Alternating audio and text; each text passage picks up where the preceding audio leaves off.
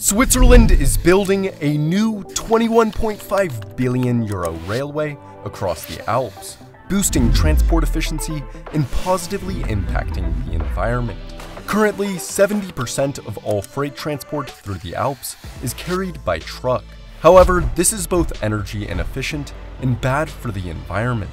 As a result, since the 1980s, Switzerland has committed itself to a sustainable transport policy, with the focus of shifting transalpine freight traffic from road to rail. During the late 1980s and early 1990s, Switzerland demanded a hard limit on transalpine truck traffic to the European Economic Community.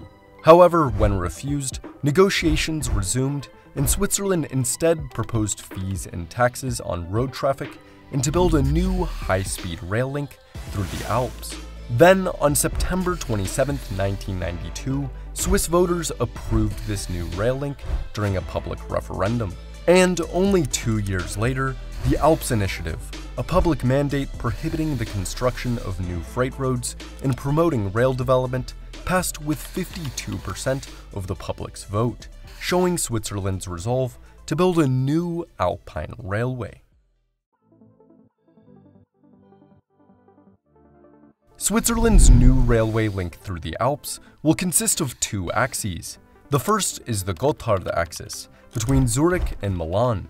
It consists of 3 tunnels: the Zimmerberg Base Tunnel, the Gotthard Base Tunnel, and the Ceneri Base Tunnel, along with surface connections. The Zimmerberg Base Tunnel is a 9.4 kilometer long, double-tracked railway tunnel between Zurich and Thalwil, which bypasses a section of the Lake Zurich left bank railway line, enabling access to the city and improving transport efficiency. 55 kilometers to the south of this is the Gotthard Base Tunnel. It stretches 57.1 kilometers between Erstfeld and Bodio, making it 30 kilometers shorter than the previous high-altitude route. At a depth of up to 2,300 meters, it is the deepest and longest railway tunnel in the world, as was the original Gotthard Tunnel when it opened in 1882. It consists of 2 single-track tubes with a diameter between 8.8 and 9.5 meters that are linked by cross passages every 325 meters. This allows it to support up to 260 freight trains and 65 passenger trains a day, compared to 180 freight trains for the previous line. 25 kilometers to the south of this is the final tunnel along the Gotthard axis, the Ceneri Base Tunnel. It stretches 15.4 kilometers between Camorino and Vezia at a depth of 850 meters, bypassing the former high-altitude route through the Monte Ceneri Tunnel. With its 2 single-track tubes, it will support up to 170 freight trains and 180 passenger trains a day. Together, these tunnels make the Gotthard axis the first flat transalpine rail link, with a max elevation only 550 meters above sea level. This enables it to serve as the first high-speed alpine rail link, supporting trains up to 250 kilometers per hour. The second axis of Switzerland's new railway link is the Lotschberg axis, which consists of one major project, the Zimmerberg Base Tunnel. Stretching 34.6 kilometers between Frutigen and Reron, it will reach depths of up to 1,300 meters, bypassing the high-altitude route through the Lotschberg Rail Tunnel. With its 2 single-track tubes, it will support 80 freight trains and 50 passenger trains a day. Before we continue, let me introduce this video's sponsor, War Thunder. War Thunder is the most comprehensive vehicle combat game ever made, with more than 2,500 tank, plane, helicopter, and ship models from 10 major nations, ranging from 1920s armored cars to fighter jets. The gameplay is super fun, with realistic graphics, detailed vehicles, and authentic sound effects, placing you at the helm of the most powerful war machines in history. And even better, the vehicles are highly customizable, with hundreds of camouflages, historical markings, and 3D decorators. To join a worldwide community of over 70 million players and play for free now on PC, Xbox, and PlayStation, click the link in the description. And for a limited time, new players and those who haven't played in 6 months will win a massive free bonus pack with the exclusive vehicle decorator Eagle of Valor, 100,000 silver lions, and 7 days of premium account. Thank you, War Thunder, and now back to the video. In total, Switzerland's new railway link through the Alps is the largest construction project in its history, at a total cost of 24.5 billion euros, 13.1 billion of which is for the Gotthard Base Tunnel, 5.7 billion for the Lotschberg Base Tunnel, and 3.9 billion for the Ceneri Base Tunnel. It is being managed by Alp Transit Gotthard AG, a subsidiary of Swiss Federal Railways, who is responsible for the Gotthard Base Tunnel and the Ceneri Base Tunnel, as well as BLS Netz AG, a subsidiary of the Swiss railway company BLS AG, who is responsible for the Lotschberg Base Tunnel.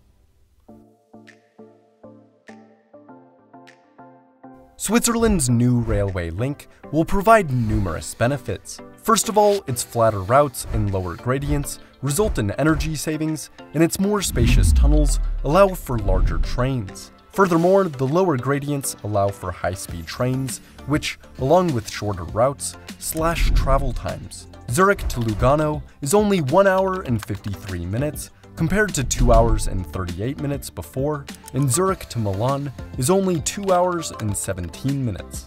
Moreover, the project is less affected by severe weather conditions and utilizes modern technology, improving safety. Further out, the project also enables a highly efficient Rotterdam to Genoa transport link, uniting Northern and Southern Europe and strengthening the EU's single market. Lastly, by preventing around 800,000 truck journeys through the Alps every year, the project will lower emissions, positively impacting the environment and helping protect the region's valued ecosystem. Since approved in 1992, Switzerland's new railway link has become reality. In 1997, construction commenced on the Zimmerberg Base Tunnel, and in April 2003, Phase 1 opened. On November 4, 1999, construction started on the Gotthard Base Tunnel, and in 2002, tunnel boring commenced. By 2010 and 2011, final breakthroughs of the tubes occurred, and by June 1, 2016, the record-breaking tunnel was inaugurated to the public. Meanwhile, at the Lotschberg Base Tunnel, main tube excavation began in 2000, and on December 7, 2007, the first track opened to the public. Lastly, at the Ceneri Base Tunnel, construction began in 2006, excavation of the main tubes began in 2010, and final breakthroughs occurred in January 2016. Then, in December 2020, the tunnel was officially opened to the public, marking the full operational launch of Switzerland's new transport link. However, the project is not completely finished. On August 10, 2023, a freight train derailed in the Gotthard Base Tunnel, causing extensive damage to infrastructure, but 0 injuries. It is planned to fully reopen on September 2, 2024. But most importantly, the Lotschberg Base Tunnel is incomplete. Due to cost overruns, funding for the tunnel was diverted, and as a result, only the first tube is fully operational. As for the other tube, 28 out of the 35 kilometers has been excavated, of which 14 has been fully equipped and is being used as a passing track for the first tube. However, this situation complicates operations and severely reduces line capacity. As a result, in early 2024, the Swiss government gave the green light to finish the second tube. Construction is planned to start in 2026 and be finished by 2034, enabling a continuous half-hourly service between Bern and Valais, and marking the full completion of Switzerland's new railway link through the Alps. Remember to play War Thunder for free and win a free premium bonus pack. Click the link in the description. If you enjoyed this video, it would be amazing if you like and subscribe to Futurology for more videos very similar to this one. Thanks for watching, and see you next time.